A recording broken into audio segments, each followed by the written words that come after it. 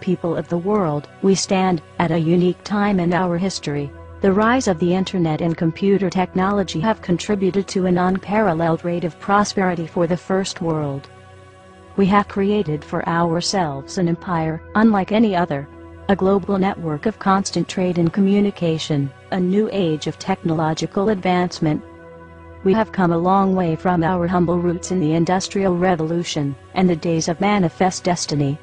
We are now pioneers on new digital frontiers, expanding our domain from the quantum world to the far reaches of space. And yet, the empire faces a crisis, a global recession, growing poverty, rampant violence, corruption in politics, and threats to personal freedom. As it was before in other times of crisis, the old stories have begun to repeat themselves. The half-truths, this time repeated nightly on cable news, and echoed through a series of tubes onto the internet. The empire is strong, change is unwise, business as usual is the answer. In times of uncertainty there are those who seek to add to the confusion, to prey on our insecurities and fears.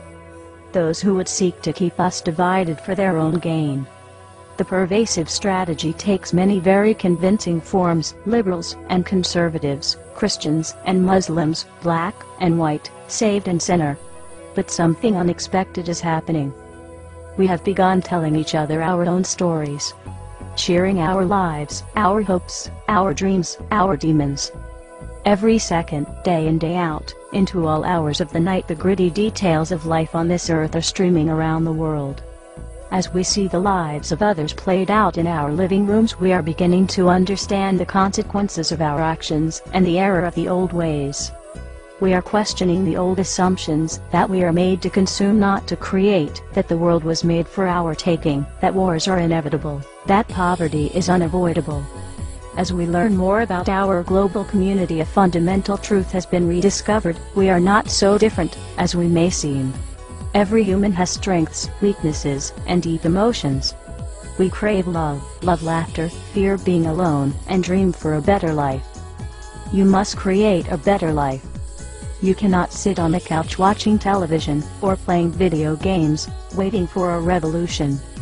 You are the revolution. Every time you decide not to exercise your rights, every time you refuse to hear another viewpoint, every time you ignore the world around you, every time you spend $1 at a business that doesn't pay a fair wage, you are contributing to the oppression of the human body and the repression of the human mind. You have a choice to take the easy path, the familiar path, to walk willingly into your own submission. Or a choice: get up, to go outside and talk to your neighbor, to come together in new forums, to create lasting, meaningful change for the human race.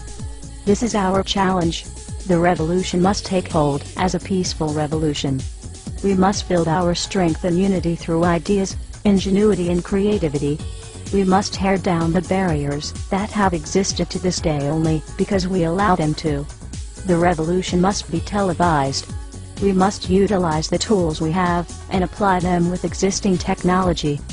Computers, cell phones, internet and media. This is the first step. This is the 21st century enlightenment.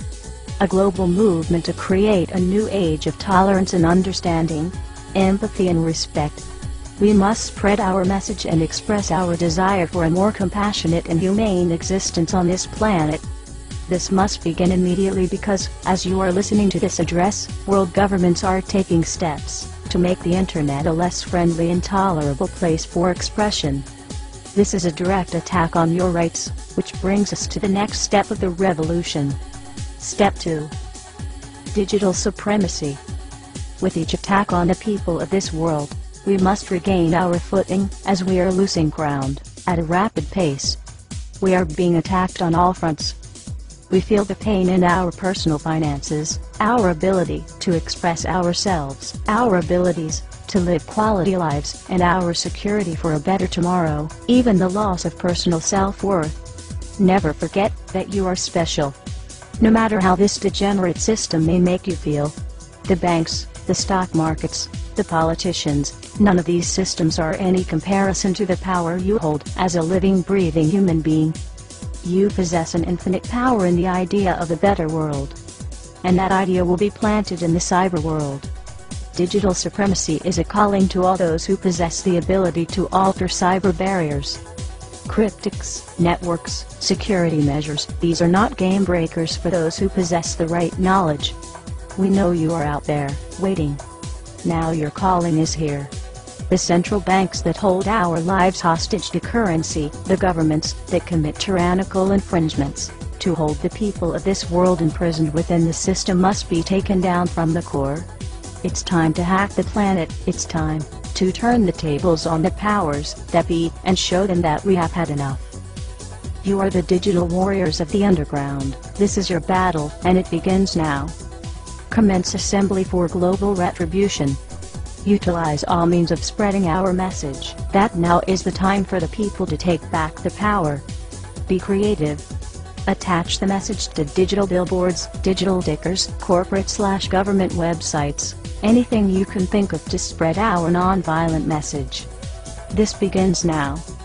People of the world, following digital supremacy, the governments and media will demonize the movement, and the peaceful means in which we announce our presence. This is where you begin your own mission, to spread that same message through art, graffiti, flyers, music, lectures, assembly, and peaceful protest. But do not be confused, while peace is priority, at this stage in the game, violent oppression must be prepared for and dealt with accordingly and in an organized fashion. Avoid collateral spillover. This is not anarchy, this is resistance. The time is now. The revolution has begun.